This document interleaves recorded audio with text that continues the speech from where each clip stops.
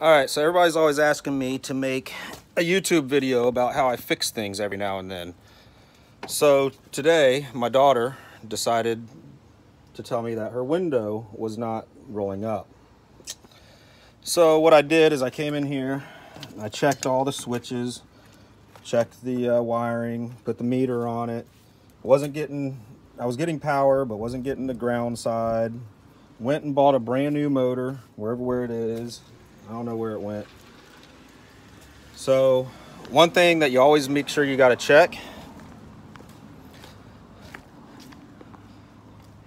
and by the way, she did this with her air conditioner too. She told me her air conditioner was out.